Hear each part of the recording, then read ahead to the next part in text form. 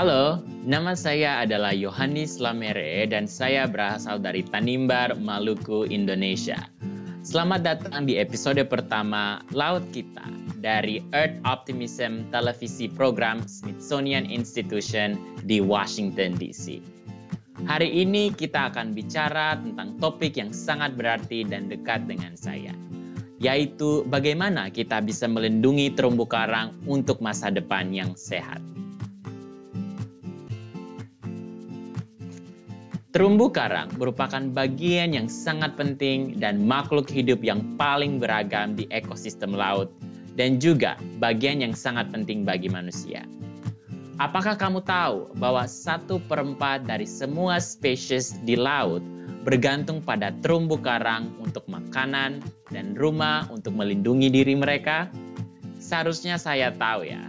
Tentu saja rumah kita Indonesia memiliki terumbu karang paling beragam di dunia. Saya bukan peneliti atau ahli terumbu karang, tetapi saya tahu bahwa terumbu karang saat ini terancam dan saya sangat semangat untuk melindungi terumbu karang kita dan terutama planet ini.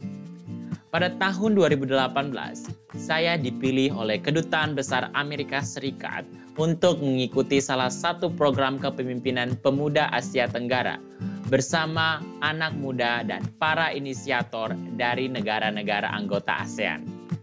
Program ini membawa saya untuk menghabiskan 5 minggu di Washington, D.C., California, dan Hawaii untuk mempelajari praktek pengelolaan sumber daya alam di Amerika Serikat. Dan saya sekarang sedang belajar program S2 dengan fokus inovasi dan keberlanjutan di American University. Saya percaya bahwa banyak sekali tantangan global yang harus kita selesaikan.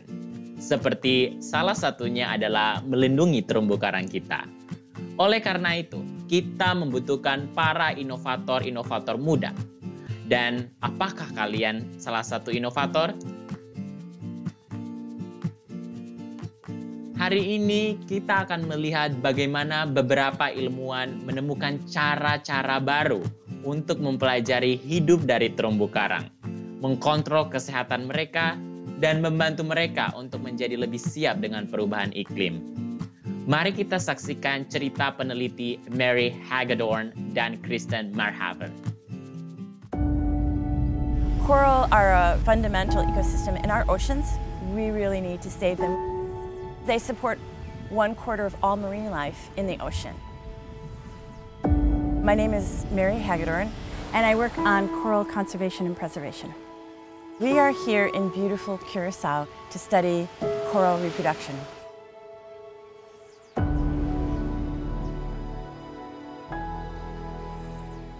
My name is Kristen Marhaver, and I study coral spawning and the methods to help baby corals survive their earliest life stages. Elkhorn corals are beautiful and they're like living works of art. They're one of the most important species in the Caribbean because of the structure and the shape they make.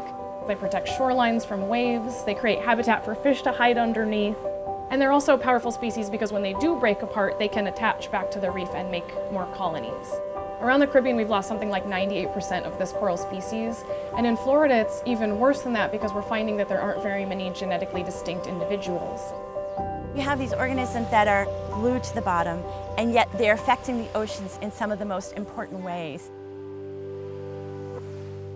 Coral, first and foremost, is an animal.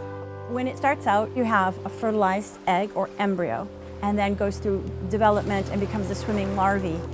It stays as a swimming larvae for about 4 or 5 days, and then it goes through a metamorphosis, where it changes from something that's swimming to something that's settled. Eventually it forms a polyp, then that forms 2 polyps, and then it forms a colony. You have to be really creative in how you think about them in order to figure out what really matters for them. We've been applying human reproductive techniques like freezing sperm to coral, and it allows you to preserve those cells for a year or hundreds of years. We are going to thaw sperm that's been in our banks for over 10 years and use them on fresh Curacao eggs to create embryos that wouldn't occur normally in the wild. For this particular species of coral, there's a western population, genetically speaking, and then there's an eastern population, which is here in Curacao. It's the first time that assisted gene transfer will be used in coral. We're bringing individuals from Florida and Puerto Rico and Curacao, which are hundreds of miles apart, together, and we're going to be able to fertilize fresh eggs from Curacao with these different sperm samples. We don't know if these populations of corals will even be able to fertilize themselves. If it does work, if the corals do fertilize, then we have a whole new tool for coral restoration, which is the ability to bring different genotypes from one region to another. And that's what the goal is here, is to help diversify the population and to give us cues as to whether those newly created reproductive organisms are going to be better at adapting for the future. This species has bundles of eggs mixed with sperm, and it holds them in its mouth. And then we know in the next 10 or 20 or 30 minutes that they're going to release them all at the same time. The eggs move away and the sperm has to swim and fertilize a nearby neighbor's eggs. And it all happens within 45 minutes. So it starts and then ends and it's over. It's amazing. This species does not have a really tight reproductive schedule. They will spawn either on or sometime after the full moon. We can narrow down the window when it will spawn to a few days and a couple of months. Within about an hour, hour and a half window, we need to go diving before it happens and make sure we don't miss it. And if nothing happens, we just have to keep diving until we're sure we covered the whole window. And if they don't spawn this week, we have to dive until night 14. And if they don't spawn that night, then we will dive next month and start it all over again. Tonight the full moon is going to rise, and if the coral are going to spawn, they'll begin spawning right around 9 o'clock.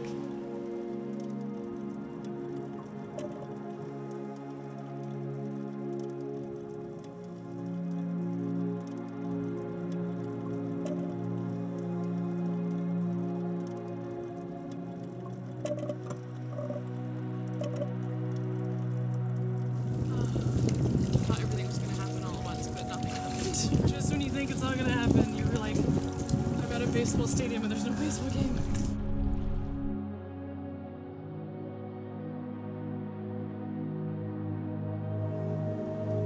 Night 3, anything could happen. Everybody's got their hunches and their tarot cards out, but we really don't know if they will spawn tonight or not.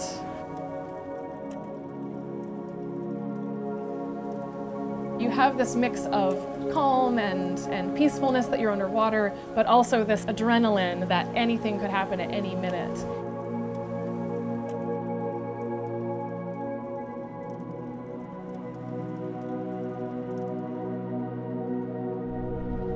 Super pretty.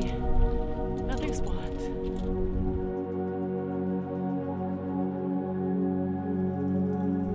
There's more stuff in the water column than I've ever seen before, and none of it was coral eggs.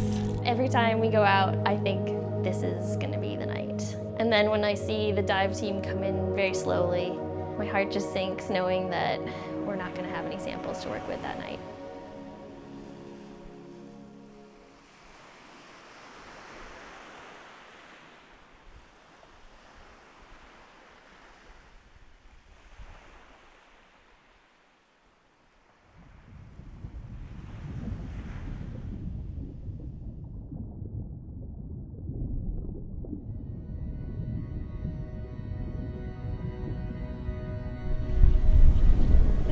Finally spawned.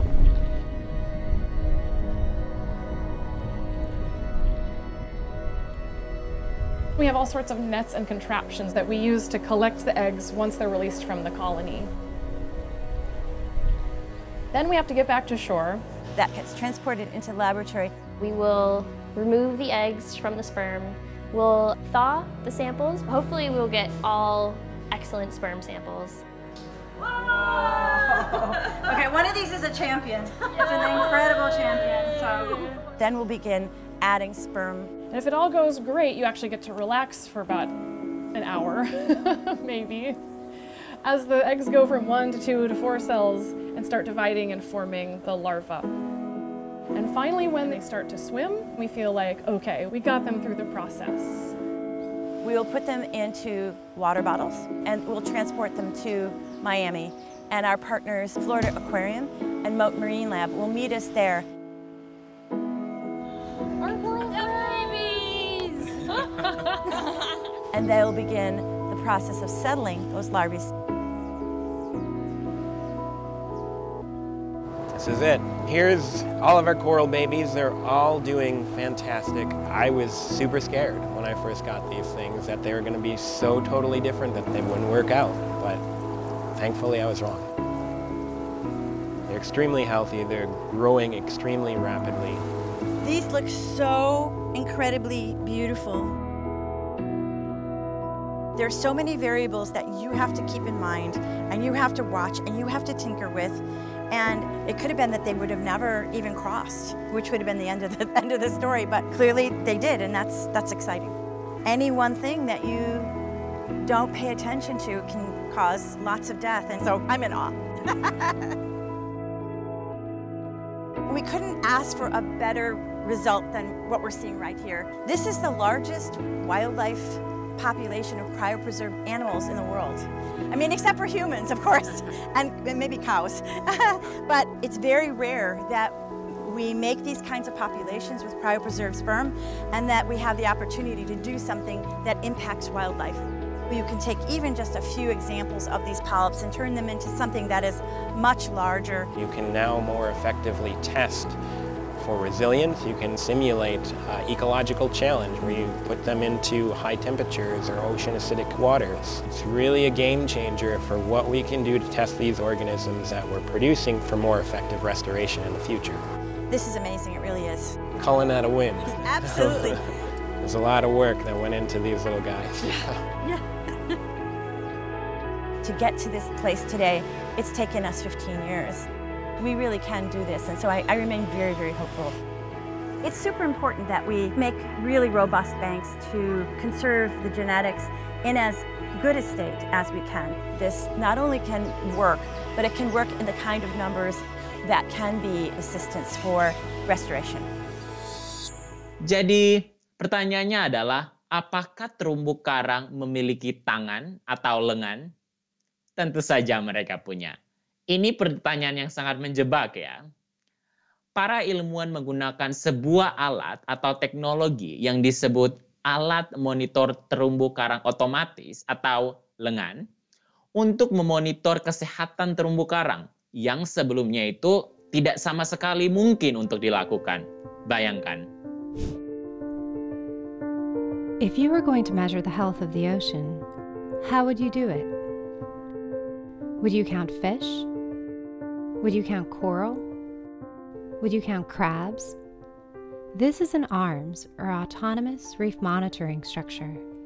An ARMS is a stack of PVC plates separated by spacers that function as prefabricated housing for marine creatures. Think of it as an underwater condo. Their structure is meant to mimic the nooks and crannies found in ocean habitats where the majority of species lives. Arms are placed on the seafloor for a set period of time. After a year or more, they are retrieved to see who moved in.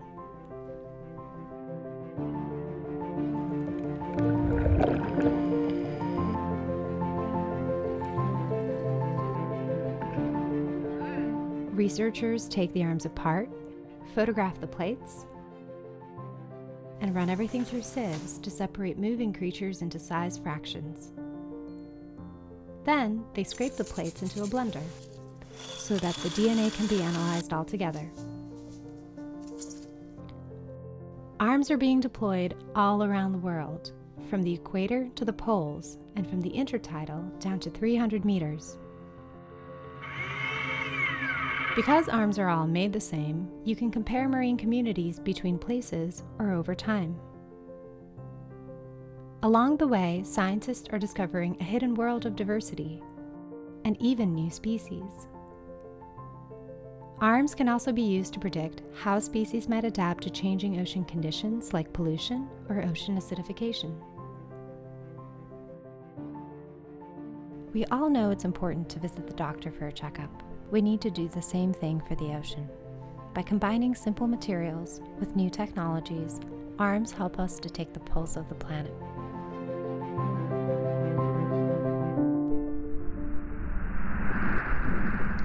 Remember how I said the world needs innovators? Well, we're about to meet one. Dr. David Klein is a scientist at the Smithsonian Tropical Research Institute in Panama, where he has found some interesting ways to study coral reefs. Welcome, Dr. Klein. We're so pleased that you could join us from Panama. I'd like to start by asking you a very straightforward question. Why study coral reefs? Well, coral reefs are the most diverse ecosystems in the oceans. They're much like the rainforests on land. And along with this diversity, they're incredibly important to humans. So there are over 500 million people that are dependent on coral reefs for their livelihood. Coral reefs protect the land from storms and cyclone damage. They're the source of many different drugs, and they provide billions of dollars to economies around the world related to fisheries and tourism. So unfortunately, they're incredibly threatened throughout the world. So it's really important to study coral reefs to better understand how they work so that we can find new ways to protect and make sure they're healthy moving into the future. And my next question is, what tools do you use to protect coral reefs? Yeah, so I've been working on developing what I call conservation technologies. So basically technologies that have been developed in Silicon Valley by companies like Amazon, Microsoft, and Facebook, and use those technologies in a different way in order to improve the way that we study and conserve coral reefs. So one example is if you think about Facebook. In Facebook, there's a process called machine learning. And so in Facebook, when you tag the faces of your friends, after you tag enough of your friends' faces, after a while, you upload a photo of your friend and it'll suggest your friend's name. Using a similar machine learning system, we train the computer to recognize different species of corals and the dominant organisms on a reef. And after we train it, it can then identify these organisms at a rate up to 10,000 times faster than the human experts. So it's possible to get the data much faster in a matter of days rather than years. And then we're also using technologies developed for self-driving cars, for example, to develop low-cost robotics that can survey reefs faster, deeper, and at greater scales. And our hope is that in the next 5 years or so, that there'll be swarms of these robots in the ocean that will be able to survey the world's coral reefs every year and be able to provide the data quickly enough to improve the management and conservation of coral reefs. That's amazing, Dr. Klein. I understand that Indonesia is the hotspot for coral diversity, that there are more species of coral in Indonesia than anywhere else on the planet. So it is a very special place. We have some questions that have come in from students in Indonesia who are participating in the U.S. Embassy English Access Program. Let's see what they have to ask you. Hi, my name is Salsa from Senior High School 1 Ternate, and I'm the participant of U.S. Embassy's English Access Micro Scholarship Program. So, I would like to know how you decided to study corals and what is the best part of your jobs? That's a great question. Well, I grew up in California, really close to the beach. So I've been an ocean person my whole life. I think I learned to swim and surf before I could walk. So I've always had a strong connection with the ocean. But when I went away to college, I ended up going to school in Minnesota, which is totally landlocked. And after 4 years in Minnesota, it was so clear to me how much I missed the ocean. And so in my senior year of college, I was able to go to an off-campus program in Australia and New Zealand. And as part of this program, I got to do research on the Great Barrier Reef. And from the first minute I dropped off the boat onto the Great Barrier Reef, I looked around and was just amazed by the beauty and the magnificence of coral reefs. And I decided right then that I wanted to study coral reefs for my career. And I've been working on coral reefs ever since. And the second part of your question, what's the best part of my job? Honestly, every minute that I'm underwater, it's kind of my happiest place. So the best part of my job is the field work, being able to go diving on reefs, traveling to different parts of the world, interacting with people to study and protect coral reefs. That's really the highlight for me. So being underwater and working with people in different communities to find new ways to protect coral reefs. Hi, my name is Agustinus Alan Prajo from SMA Katolik Rexmundi Manado. I'm also an alumna of U.S. Embassy's English Access Micro Scholarship Program and Kennedy Luger YES program. I would like to know how we can help save the coral reefs.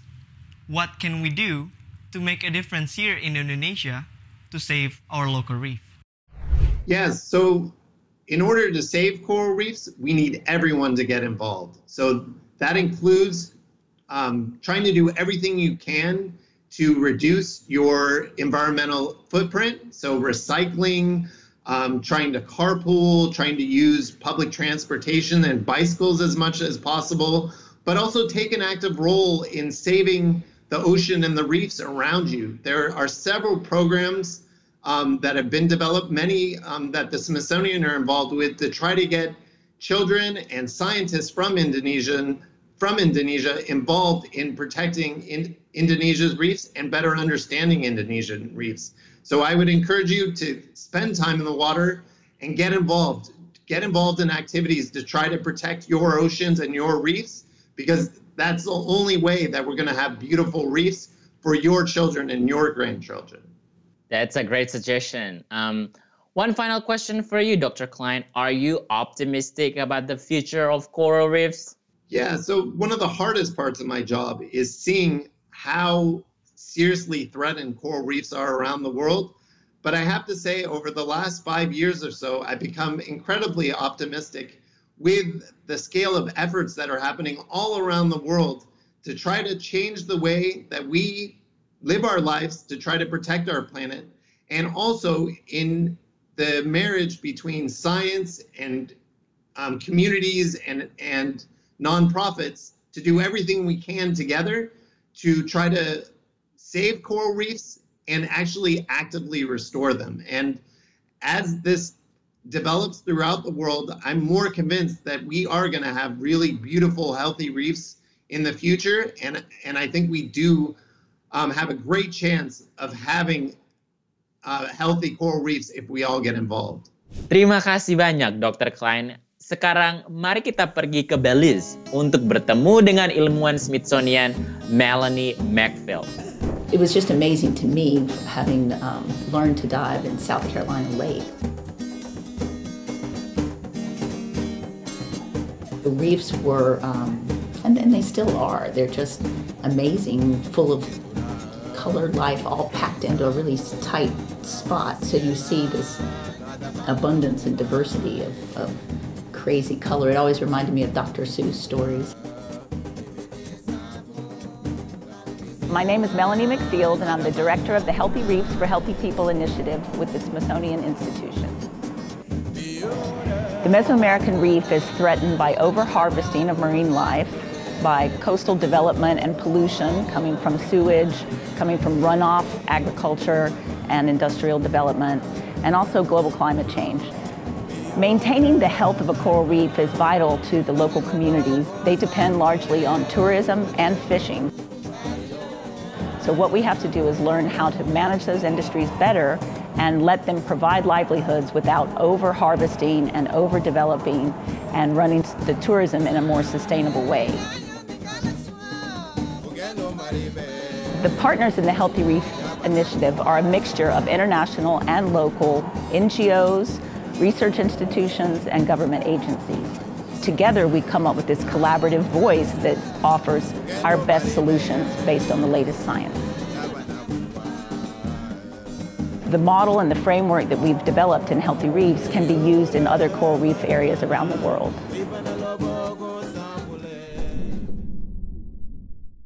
Demikian episode pertama Earth Optimism hari ini. Apakah kalian sekarang lebih tahu banyak tentang terumbu karang? Earth Optimism percaya bahwa kita perlu menyebarluaskan informasi ini agar semakin banyak orang yang tahu dan semakin banyak yang bisa kita ikut untuk berpartisipasi menjaga terumbu karang. Jika kalian penasaran dan ingin belajar lebih lanjut, silakan cek www.earthoptimism.si.edu. Jangan lupa untuk menjadi Earth Optimist dan sampai jumpa di episode berikutnya.